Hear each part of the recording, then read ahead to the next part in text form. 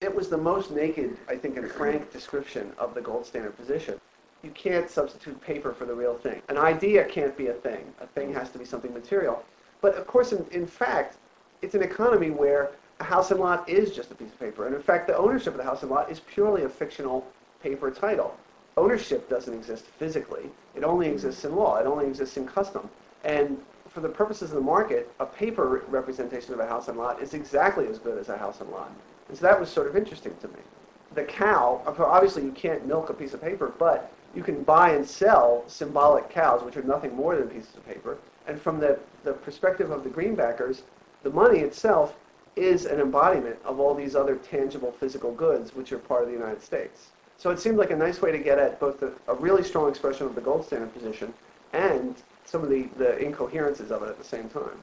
The first thing I'd ask him is why did he choose to make paper money into a rag doll? What are the rhetorical strategies of this thing? And the claim that paper money is a rag baby is an interesting claim to make.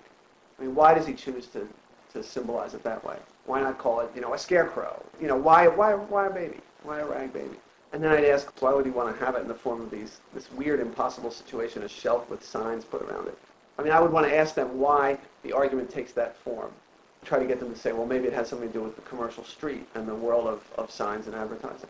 If I had to describe a methodology, I would say you have to have some factual context. You have to understand why certain terms appear. You have to know what's going on in the era that the document appeared in.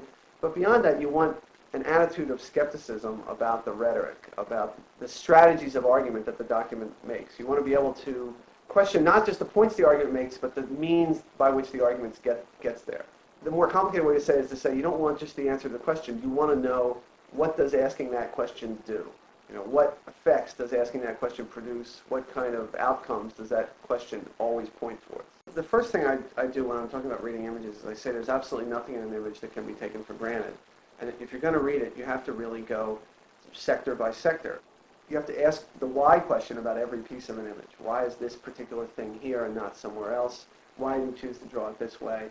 But you have to really interrogate images. I mean, that's the basic method I want to bring when I'm using an image. There's nothing in it that's a product of chance. Well, or if there is something in it that's a product of chance, it might be more interesting than the things that are in there deliberately. The first thing they'd want to do is sort of take careful notes, either on paper or mentally, about what the thing depicts and why it and how it depicts it. And sometimes just writing it down is a big help. It's a baby, and it's in front. I find when I'm taking notes that when I write down the image, I often learn a lot about it.